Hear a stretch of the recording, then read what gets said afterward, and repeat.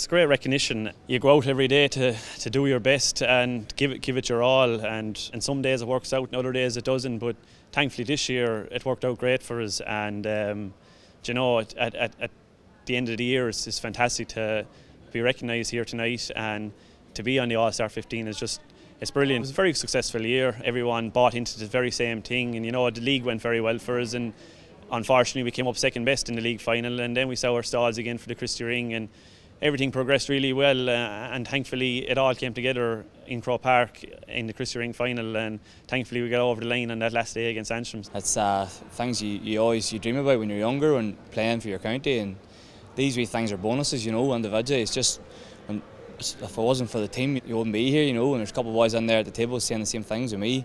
That means a lot for us boys to even to represent the boys we've played with, not only with county but with clubs as well. And 2017 was a great year for us, for Derry especially too. We're now up on the Christy ring. One in Nickey Rackard was our main goal, and that's what we went out to achieve, and we got it. It means a lot for me, you know, personally, because it says a lot has been said about Liam Watson over the years, and I always try to prove the critics wrong, that I'm one of the best, and I believe in myself. But at the same time, as I do believe, and the team that I'm playing for is Warwickshire, that it's over in England.